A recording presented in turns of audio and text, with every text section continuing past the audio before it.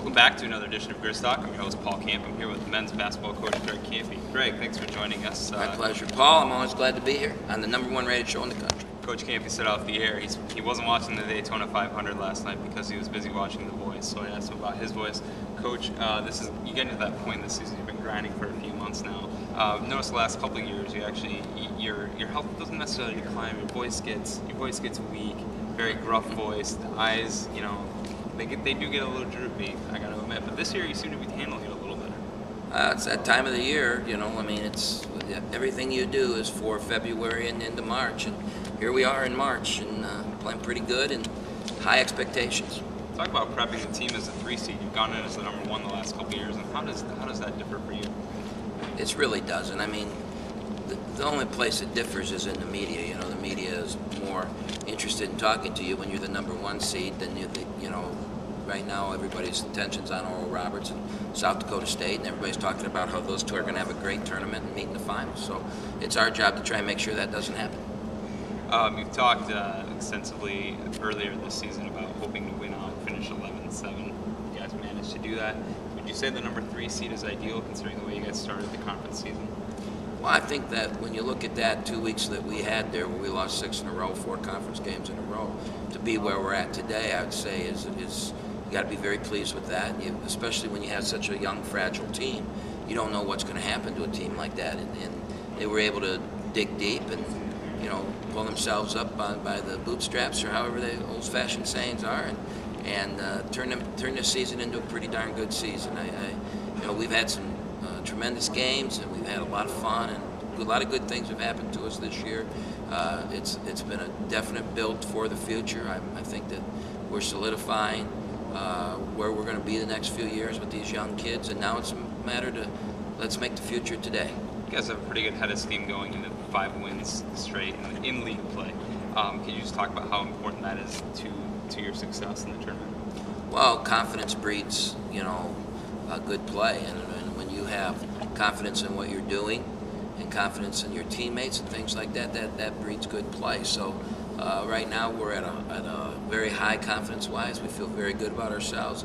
We're shooting the ball extremely well. We went on the road last week, and I think we were, one game we were 14 of 28 from the 3, and the other game we were close to 50. We were above 50% until it became such a blowout that the stats started to get skewed at the end. So, on the road we're shooting it well.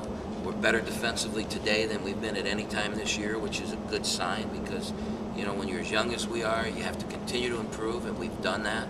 We didn't hit the wall. We never hit that wall and said, okay,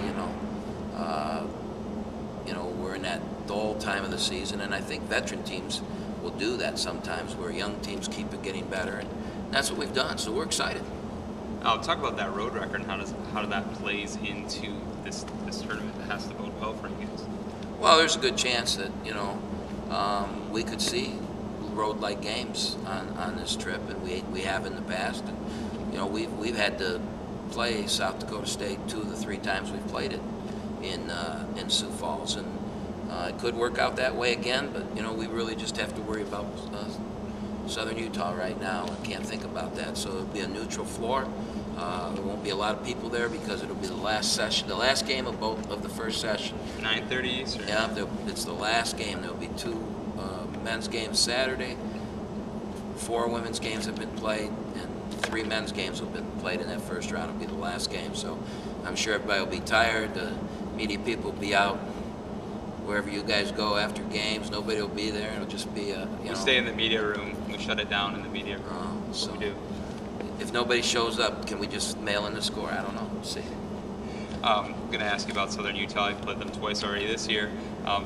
Played them 3 times again last year. Met them in the quarterfinals also. Are you getting sick of those guys? Well, it's the last time we'll ever play them. Win, lose, or draw. This is it. We'll never see them again. So can't be sick of something like that. It's a tough matchup for us because one of the things they do very well is one of our weaknesses, and that's their very, very good offensive rebounding team. And my guess is if they beat us, it's going to boil down to that, and then one of those 2 kids they got having great nights. They've got a couple kids that can have great nights, and one of them could have a great night. And if they pound the glass on us, we could find ourselves on our way home. So those are the keys to the game. We've got offense. We've got to keep them from getting offensive rebounds. And then the other thing is they struggle to guard us man to man. They fouled us a lot in the 2 games because of our quickness, and I'm sure that's what they're working on this week. Maybe they'll show up in a zone. I'm not sure what I'm expecting to see something because Roger's a veteran, wily coach, and I know we're going to see something. Now, can you talk about the difference in preparation, planning for potentially 3 games in 3 days as opposed to 3 and 4, getting that second day off? Well, for me, there is none, because our whole thing is we're going to plan for Southern Utah. We're not planning for anything else but Southern Utah. I won't even look at anything but them. The difference during the season, we go on a road trip, and I'll start before we even play the Thursday game. We'll start prepping for the Saturday game. We won't do that here. We'll have, if we're fortunate enough to win, we'll have 24 hours to get ready for whoever we would play next, and the same for that team. So, you know, we can't do that. You've got to stay focused on the task at hand. You have to win in advance, and that's all you can do. This conference race, we've been talking all season about how it's an incredible. Can you remember a tournament this competitive from the outset? Well, no, because I don't think our league's ever been this strong, 1 through 8. You know, I mean, Fort Wayne's beat Valpo. Valpo won the Horizon League, and Valpo, you know, they won the Horizon League, and Fort Wayne's the 8th place team in our league, and they beat them. So, you know, you're talking, if they're capable of beating Valpo, they're capable of beating Oral Roberts. So you don't know what's going to happen in this tournament. I mean, we've gone in the last few years with a first-round game that, you know, actually most first and second-round games, we had 20-point leads in it, things like that. I don't think you're going to see that this year in the tournament.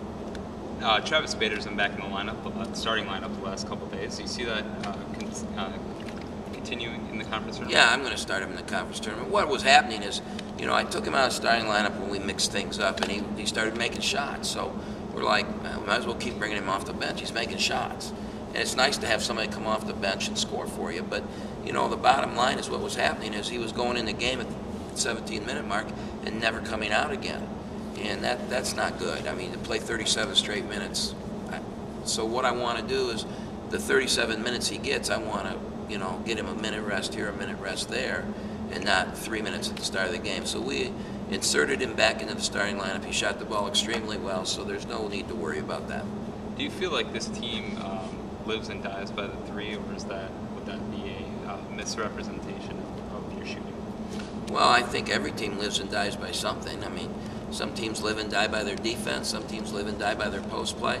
I mean, our team is a team that can shoot it, and we struggled for the first half of the season shooting the ball. You know, we talked about that often. I kept waiting for that team to show up. Well, it finally showed up, and we're really shooting the ball well the last month of the season. I expect that to continue. Do we live by that? Yeah, we live by that, but we also shoot a lot of free throws, which means we get to the basket. We don't score well in the post because of our youth. Corey's had some good games, especially early in the season. Kyle had 5 the other night, and that was like 50, you know, for Kyle to get 5. So we don't score a lot in there, so we have to be able to make shots to win.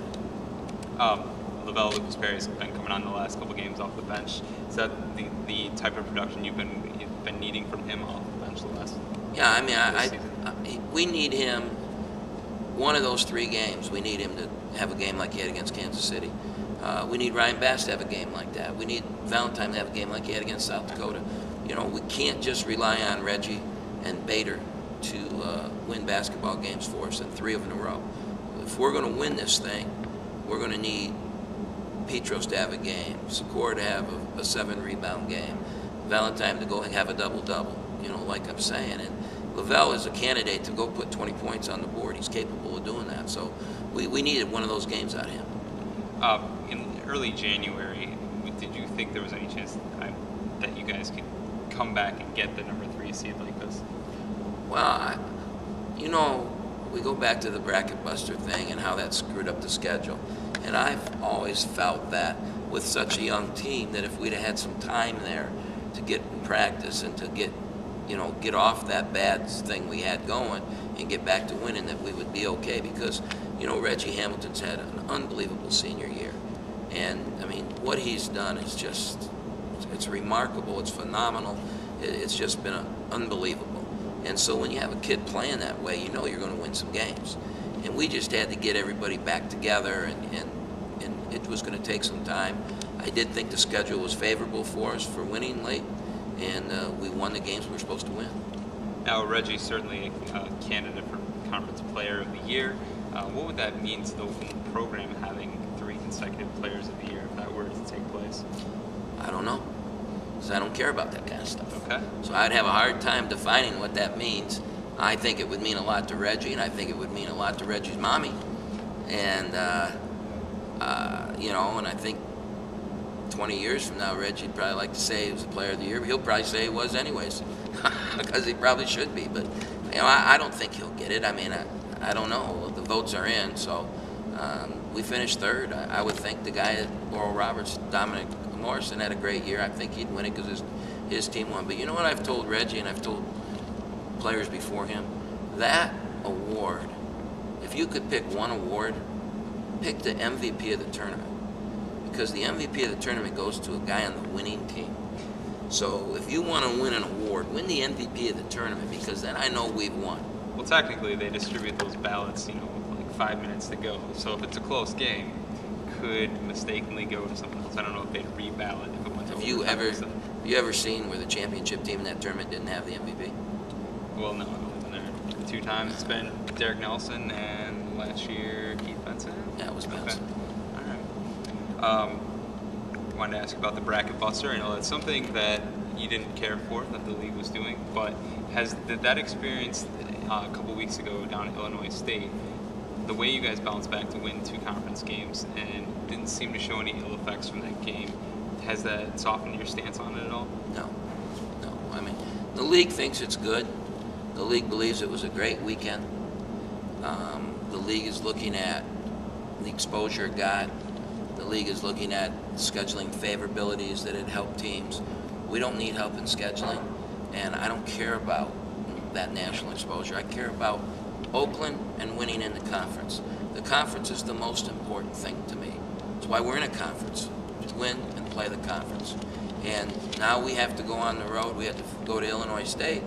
Then we had to fly out to Dakota, to Kansas City and the Dakotas, and now we have to turn around and fly back out to the Dakotas 3 weekends in a row. I think that's wrong. I just think it's wrong, and you know what? We're going to fight through it, try and do the best we can, and I'm not going to use it as an excuse if we lose, but that's why I'm talking about it beforehand.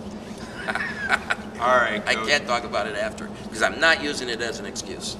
We'll let you get out of here on that note, and we'll see you out in Sioux Falls, South Dakota for the Summit League tournament this weekend. Just a reminder, fans at home can watch the game simulcast on Fox Sports Detroit and can hear that coverage on WDFN AM 1130 with Neil Rule and Mario and Pemba. They're making the trip with us out there, I believe. Yep, they are. They're going, and you can read about it in the Oakland Press. Certainly. This guy right here. I'll send you all the links. Make sure to follow me on Twitter at Paul Camp. You can get live updates that way also.